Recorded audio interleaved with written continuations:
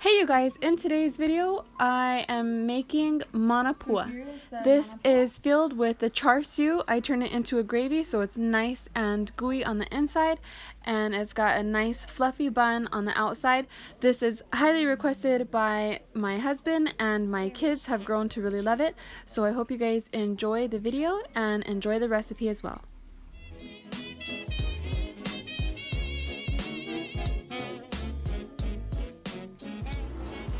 So the first thing that I did is I took some pork loin, because that's what I had, and I chopped it up into these little tiny pieces. No, this is not the authentic way, this is the fast way that I do it. And I dumped this char siu sauce on top. It's Korean barbecue sauce, Chinese barbecue sauce, sorry, the char siu sauce.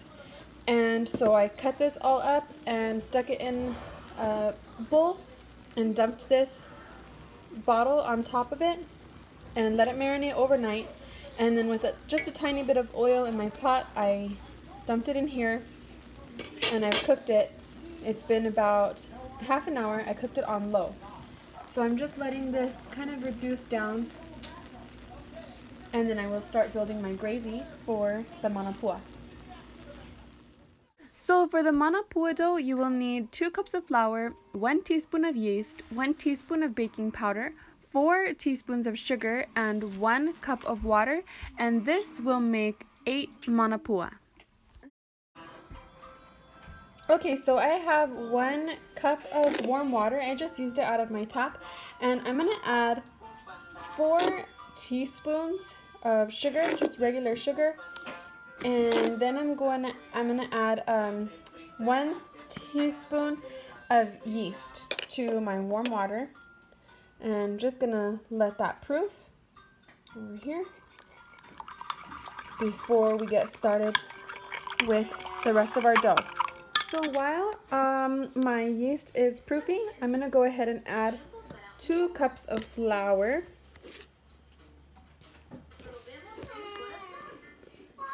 Into my stirring bowl, and then I'm going to also add 1 teaspoon of baking powder, and I'll just stir that up, and I'm going to add a little bit of salt too. So I like adding salt to stuff. And that's it. So we're just going to wait for our yeast to proof. It looks like it's proofing already, but we'll give it a couple minutes. So I'm just going to add a little bit, probably like a 1/4 teaspoon, and just stir that up until our yeast is proofed.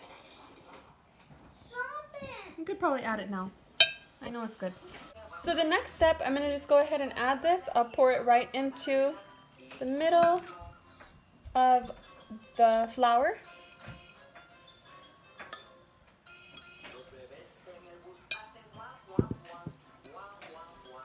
And this is going to be sticky. So just mix it so that way it could come together. And I'm going to let it sit in here. I'm just going to make it all come together.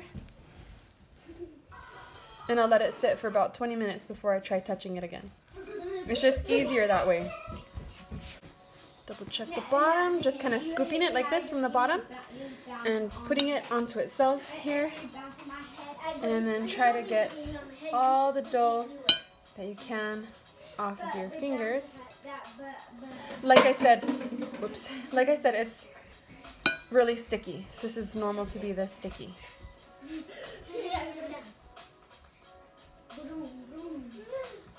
you go. And I'll cover that and let it sit for about 20 minutes.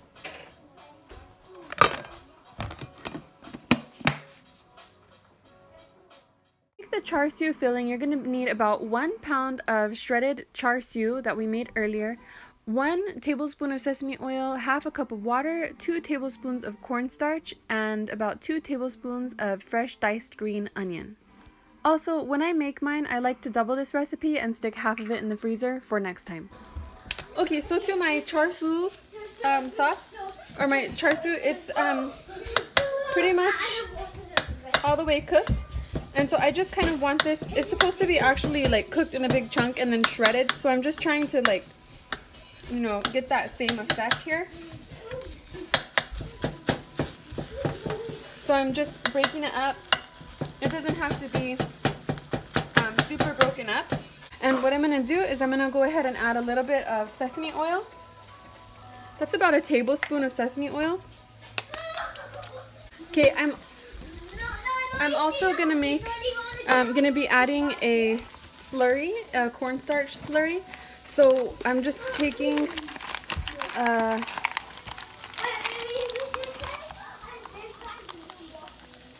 like a spoonful, like this much, and I'm going to add it into some water.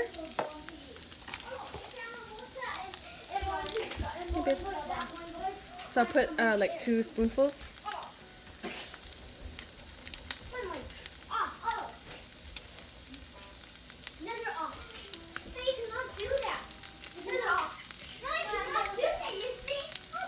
Oh, it looks so pretty. I love it. Yeah. So once you have all of the cornstarch mixed in, I'm going to just pour it in here.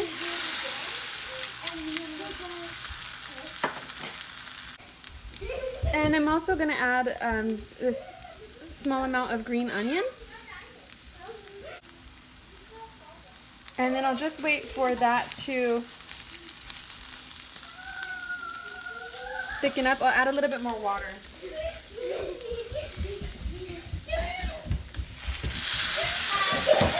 I'm going to turn that down. Looks like it's burning.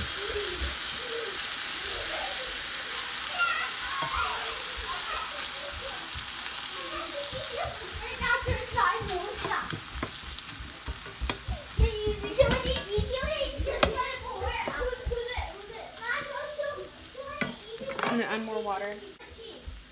So we're just basically making a gravy out of the char siu sauce. So you can stir it up until the thickness that you want. And this is pretty much done, and we're ready for to put the filling into our manapua. Look at how poofy that is. So I'm just going to turn the dough out onto the counter so that we can pop all the air bubbles. And then we're going to knead this for a little bit until it looks nice and smooth with most of the big air bubbles taken off of it. Okay, sprinkle some more. Perfect. Yes, please.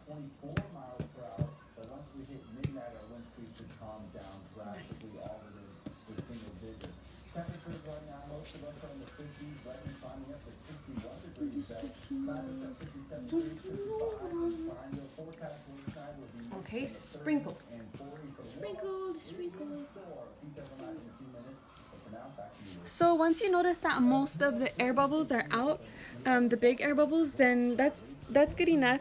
Some people say that you should do this for quite a while until you can cut it and not see any more air bubbles. But I just knead it for a couple minutes until I see most of the air bubbles come out, and then I'm gonna divide it into 8 pieces.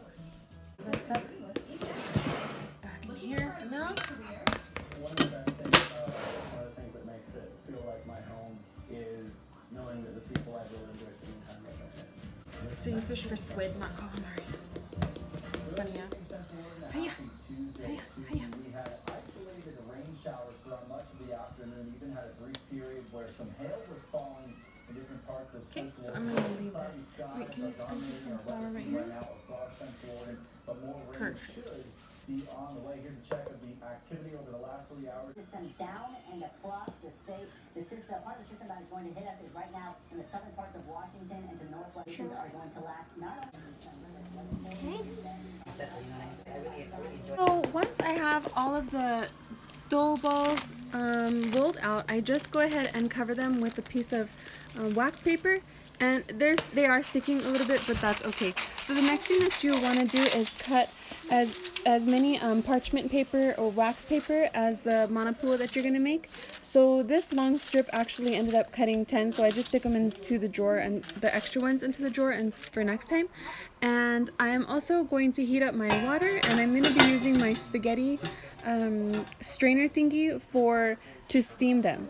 So you can see that the dough has risen a little bit. It's been about 10 minutes and they've gotten a little bit fluffier. So what I'm going to do is I'm going to start pinching around the edges and leaving a lump kind of in the middle. So the middle is still yet poofy, but I'm just pinching around the edges. And then I'm going to fill in with a lot of the filling. Be generous with the filling because it's you know, it's better that way. So go ahead and put the filling in, and then you're just gonna lift like one side, one little piece, and then try to pinch it up. So you can see you're just gathering and pinching it in a circle, and just turning it and keeping your thumb in one place, but kind of gathering and pinching with your middle and index finger. And then at the end, I like to twist it. And then from there, I will put my wax paper on. And then I'm going to turn it over. Got a little bit sticky there. And that's our manapua. I'm going to go put it into the steamer. So to help the manapua not stick to your hand, you can go ahead and put some extra flour on your hand so that it could roll easier. And then again, I'm just rolling it into a ball and pinching around the edges and leaving that bump, that fat dough in the middle. And so it kind of looks like, I don't know, a weird hat, I guess, or like a bowl maybe. I don't know what it looks like, but this is what it's supposed to look like. And then when you have it like that, you can push the middle down to make, I guess, for sort of like a bowl, and then go ahead and scoop in your filling. I think I'm putting probably about, I don't know, 2 tablespoons, 3 tablespoons, a pretty good amount.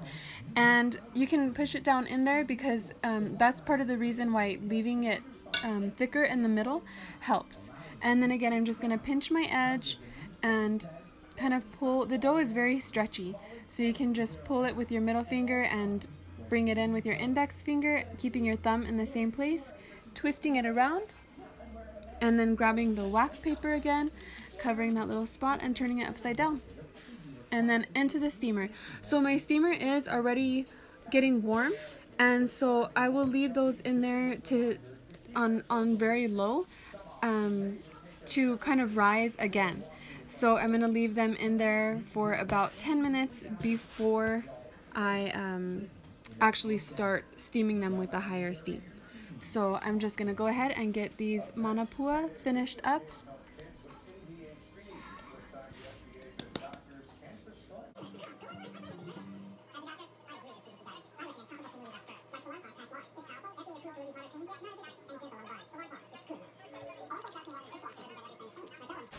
So I have this little thing that came with my rice cooker, the little steamer shelf, but it's a lot smaller than what I can fit in there, what I need to fit in there. So I'm using this piece and I'm going to put it on top of the manapua that I already have in there on the bottom shelf. And I'm going to put it in upside down so that way I can set another layer of manapua right here on top. And then I have this also on low. Awesome. So this is kind of giving like an extra steam time for the manapua. What looks like a simple video game is being marketed as a game changer. The FDA authorizing Endeavor RX to be prescribed as a treatment for attention issues in kids ages 8 to 12 who have ADHD without judging its effectiveness. It's designed so it stimulates the part of the brain that controls attention. These are challenging times. Good job. Manapua. Sorry, I got stuck. No worries. And your health is key now. Centrum supports your body with vitamin C and zinc to help maintain your immune system today and into you tomorrow. So we're just about finished here, and I'm gonna put these into the steamer. What's that? Oops. Something? Oh, the char siu. Can you make it or just buy it? I made it. Oh. I bought it's like a barbecue sauce.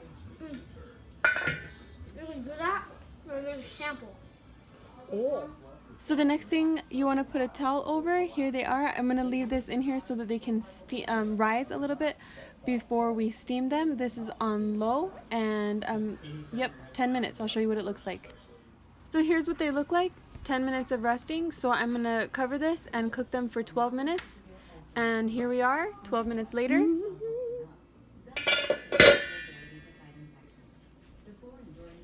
Here they are done, and we finally get to eat our manapua. Be very careful with the steam when you're trying to get these out, but these are ready to eat.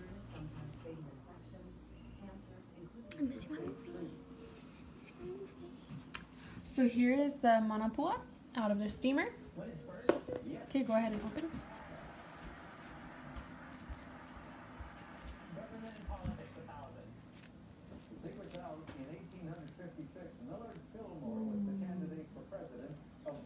There we have it.